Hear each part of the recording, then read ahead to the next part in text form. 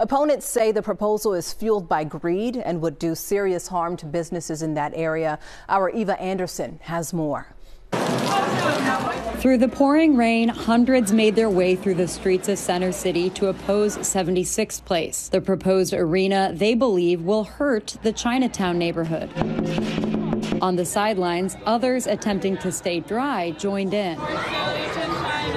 Saturday's demonstration was a part of a continued organized effort to oppose the arena, which would sit between Market and Filbert streets between 10th and 11th on the edge of Chinatown. We continue to say this is a bad deal for Chinatown. 4 impact reports released on August 26th suggest that could be the case. The community impact report said while the project would not cause direct housing displacement, there could be indirect displacement through gentrification and loss of cultural identity. The impact reports say, in as plain language as impact reports can say, that Chinatown will be destroyed.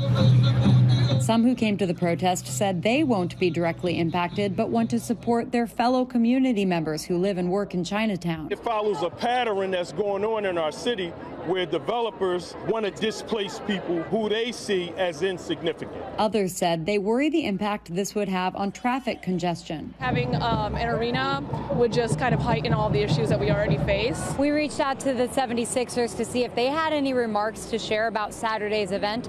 A representative said they have no comment. But the team has said no buildings in Chinatown would be torn down, and a new arena would generate new jobs and tax revenue for the city. The economic impact analysis found that it could raise upward of $1.9 billion in economic activity. Councilmember Mark Squilla, who hasn't yet introduced the necessary legislation to build the arena in his district, says city leaders will make a decision on whether to move forward this fall. Meanwhile, the Save Chinatown Coalition says they'll continue to fight.